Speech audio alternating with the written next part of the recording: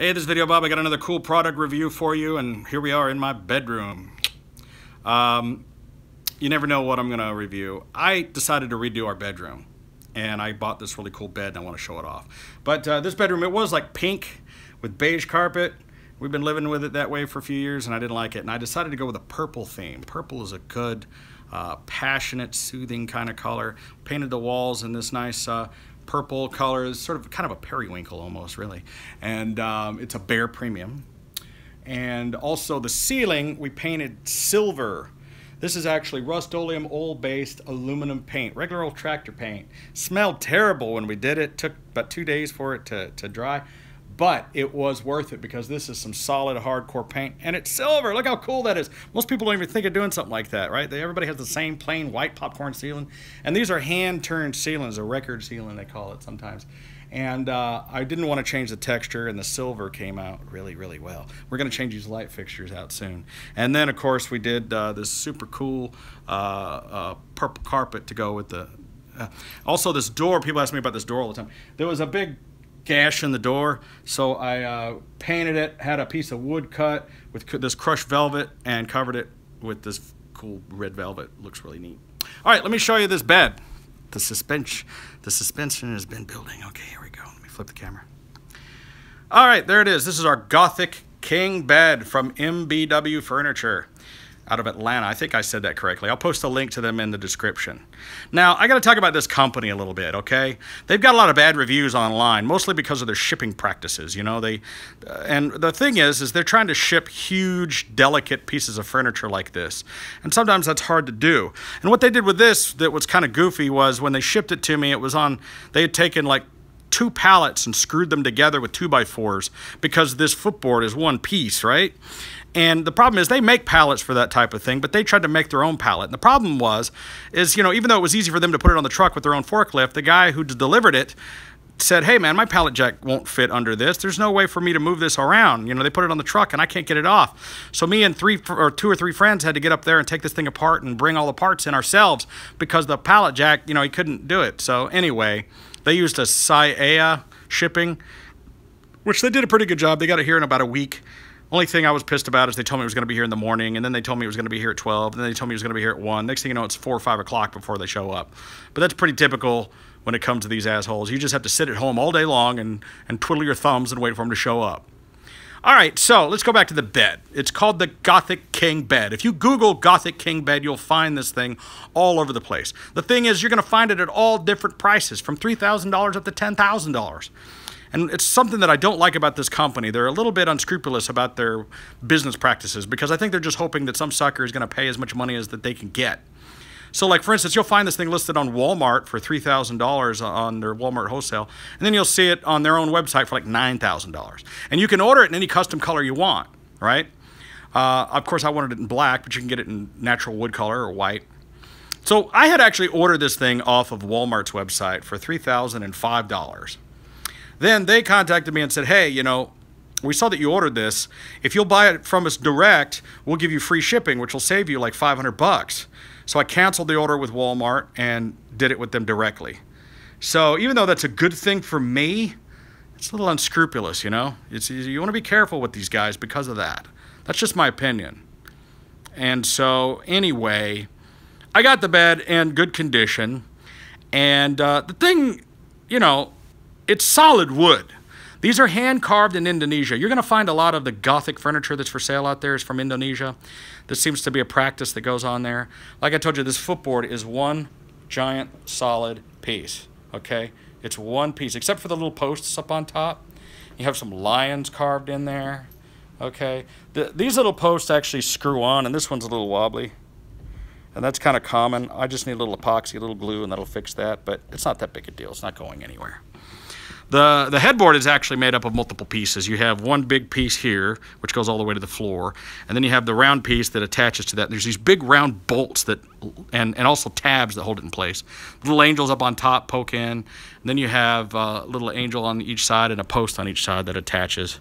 But technically, those are part of the pillars. The pillars are, you know, their own separate pieces, and we'll talk about those in a minute.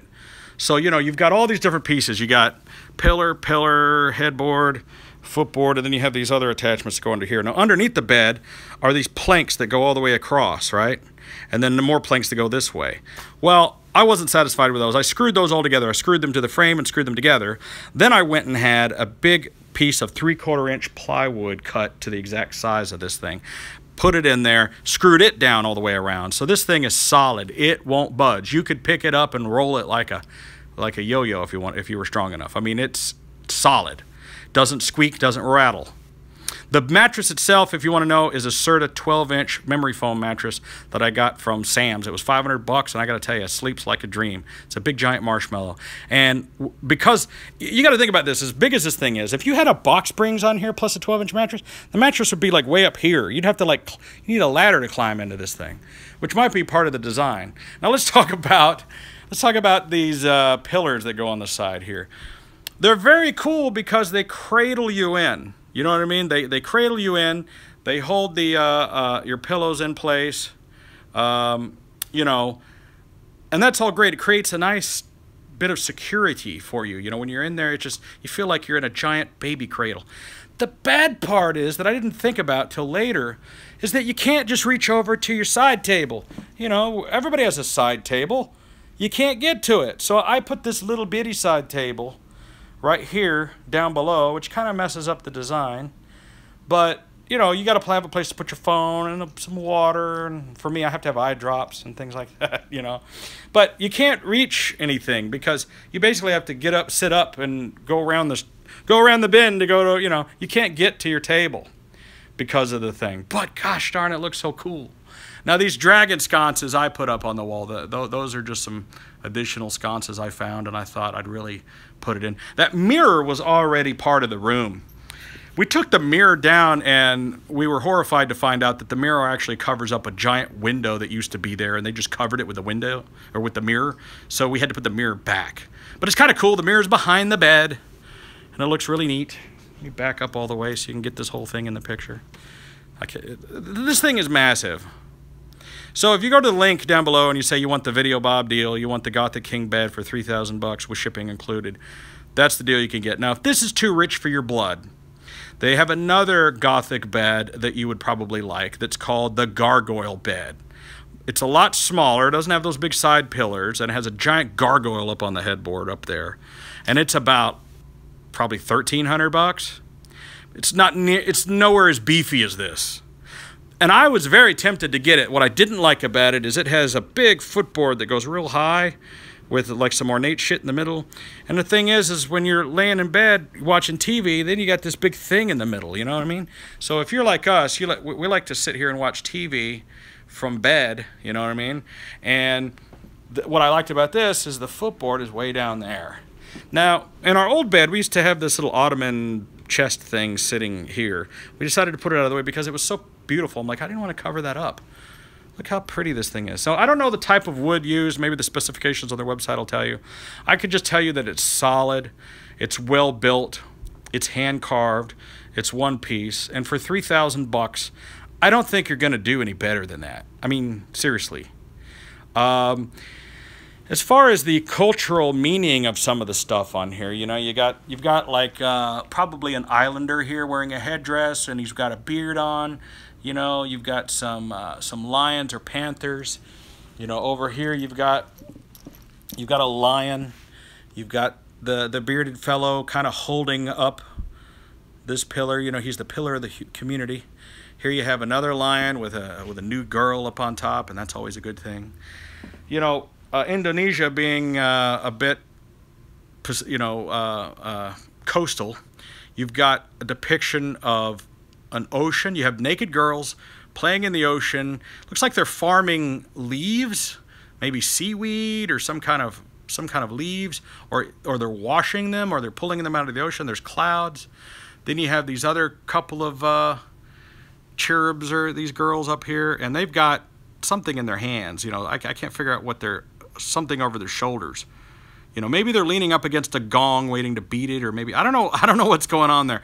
But maybe if someone's watching who's Indonesian or knows Indonesian culture, and you know what this depicts and what maybe some of this means, You know, I'm wondering if it means, you know, has something to do with dreams or fertility. You know, why is it part of the bed? You know what I mean? But I'd love to know what some of this stuff means. But what it means to me is that it's fucking badass. And when people come in here, they're like, my gosh, that is the most awesome bed I've ever seen, ever. And I'm very proud to own it. So MBW Furniture out of Atlanta, they import this stuff. There's a lot of people that import this stuff, but they are what I'm trying to say is when you Google this thing and find it, almost every place you're going to find it, it's going to be them posting it.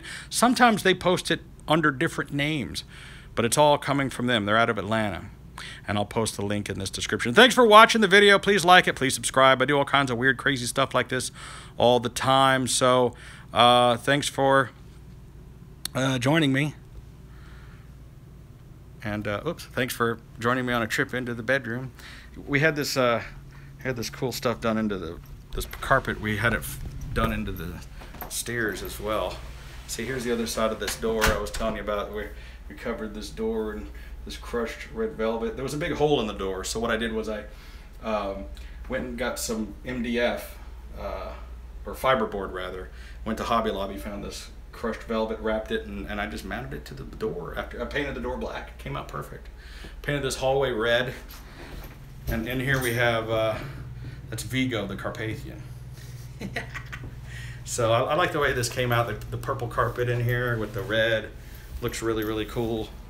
So anyway, thanks for joining me on Videobob, and this is my house.